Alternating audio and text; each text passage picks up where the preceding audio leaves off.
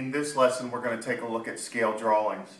Scale drawings is specifically using proportions to make things bigger or make things smaller.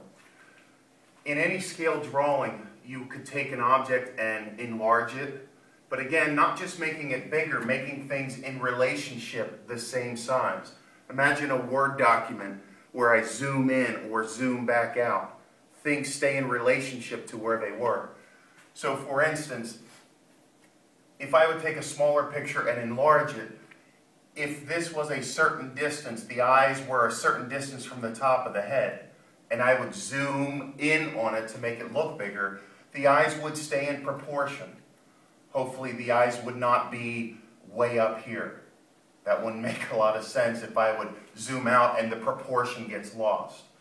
So the idea behind scale drawings is that things get either enlarged or shrunk in the right proportion that it looks the same. Likewise, I can take a bigger object like the actual United States and shrink it down to the picture of a map so that it is in proportion to what it really should be in real life. Dealing with any scale drawing, making something bigger proportionately or smaller, we'll use proportions, we'll solve them the same way. The biggest challenge becomes the setup. In order to make our lives easier, we're always going to start with our blank proportion. The scale is always going to go on the left side. Now, what the scale is, the scale tells us, the scale is the ratio that tells us how the two items are related. The small item and the big item. What is the relationship? In this example, we're going to start looking at the easiest scale that we're used to is using a map. The scale we're going to use is this. 7 centimeters on the map is equal to 450 miles in real life. So again, to try to keep things similar or regimented throughout, we're going to do the scale always goes on the left. 7 and 450 have to go on the left. Now, in order to make it even more simple for us, we're going to always take the small number to go on top, or the small two pieces of this. Which one would go on paper? In this case, the 7. 7 centimeters represents the smaller picture. You can put labels to help yourself line things up. 7 centimeters equals 450 miles in real life. The question here says, what would 30 centimeters on the map be equal to? So then, in order to figure this out, 30 centimeters is the paper measurement, or the smaller of the two items that I have. 30 has to match up with the same label. 30 centimeters would go here. I do want to know how many miles this is, so where it says miles, I don't know, so I'm going to put X. I still have kids that continue to want to work sideways. Okay, how many 7s go into 30? And then work from there. That only works in a couple occasions. Cross multiplying or cross products will work every single time, no matter what the numbers are. Take your calculator, multiply. 30 times 450, 7 times X. 7 times X is 7X. Clear calculator. 30 times 450 is 13,500. 13,500. So cross products first. Step 1, cross products.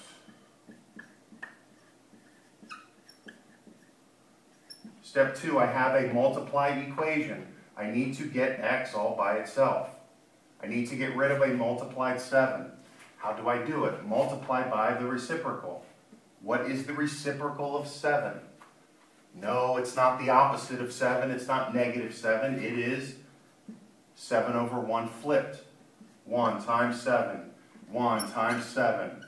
Any easy reducing? Nah, it doesn't look like it. So I'll type it in. I still have my answer from the first one, 13,500 times 1 ABC 7 equals.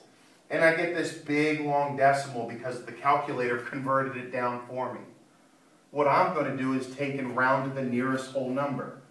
1,920 would round to 9 miles. It was 8.5, so I'm going to round it up to 9. Put a box around it. I did round to the nearest hole.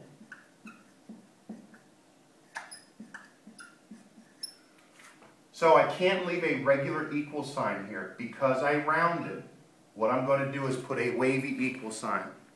That shows that it's approximate. A wavy equal sign means it's approximately equal to. So this becomes the general idea with scale drawings, whether I make something bigger or smaller.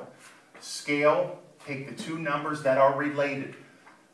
Smaller number, the paper number, what you would draw on the paper compared to the bigger number, the real life measurement. Once that's set up, take your missing number, filled in with the matching labels, solve normally. Cross products first, multiply by reciprocal second.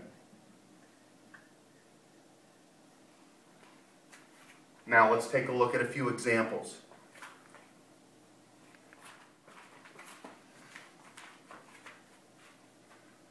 Okay, let's take a look at two examples that we'll be working with in class. One is, how do people make blueprints of something, a real structure, like a floor plan of a house? We're going to look at a very simple structure. This is the floor plan of a house. Us as a bird looking down at the top of a house. The house is a big rectangle. It's 25 feet long, 12 feet across. I'm going to put a single mark to represent feet, a single mark to represent feet. Somebody tells me that I need to make a scale drawing, a smaller picture of this, but it has to be in the right proportion. So what they're saying is 3/4 inches, 2 marks is inches, equals 9 feet of real life. So my smaller number, it becomes my paper number, the number that ends up on the paper, and then this is my real life number. Okay? So what we're going to do is set up our blank proportion. Something equals something. Remember, the scale wants to go on the left-hand side. So take my relationship. 3/4 equals 9. 3/4 equals 9. Top number is the paper number. What actually gets drawn on the paper. The bottom number is my real life number. So what we want to do is figure out what these two measurements should be if I would draw them on paper. The answer is not 25 because that's the real life measurement, 25 feet. So I have to figure out, where does 25 go? Well, this is the paper, this is real life. So 25 goes on the bottom. 25 there, I don't know what the paper measurement is, so I'm ready to solve. Cross products, 9x equals. Type in 3ABC4 times 25 equals 18 3/4. I'm going to leave that on my calculator screen because I'm going to use it right away. Multiply both sides by the reciprocal of the number beside the variable. Reciprocal of 9 is 1/9. Reciprocal of 9 is 1/9. I must do it to both sides. 9's cancel out, x equals. 18 3/4 is already on my calculator times 1 ABC9 equals. And my answer is 2 1/12. So what this means is I need to figure out on paper 2 1/12 of an inch when I go to draw it. 2 1/12 of an inch. Okay? So if I would draw this, it would be 2 inches plus just a little bit more. To figure out the 12, I would do the same thing. And ask yourself, if I make another proportion, what's the only thing that the 12 goes in for? Which number gets replaced by the 12? The answer is the 25. Hopefully I get my answer that's smaller than this, because then I would draw that. And I should end up with the same exact shape, but smaller. By the way, two shapes that are the same shape but different sizes, we know are called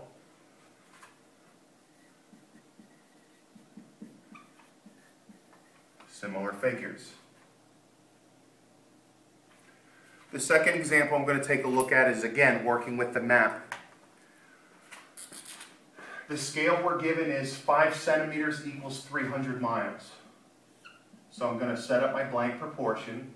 The scale must go on the left side. Why? Just to keep it standard. That way everyone's paper would look the same. You could do it other ways, but if we keep it standard, we'll have a better consensus of answers in miles. So the question could be, either they could say, okay, how many centimeters should this many miles be, or vice versa. Let's take this. What about 21 centimeters? What is 21 centimeters equal to in miles? 21 centimeters would match up here. X would go down here. Cross products, 21 times 300, 6,300. This side, 5 times x is 5x. Multiply by the reciprocal. Tell me right now what the reciprocal should be. Yeah, 1 over 5. 1 over 5. I still have my answer in the calculator, 6,300 times 1, ABC 5 equals 1260.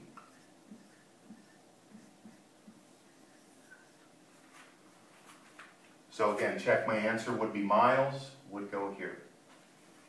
Two different examples of using proportions to do scale drawings. Making something bigger or figuring out what a larger picture would be. That's it.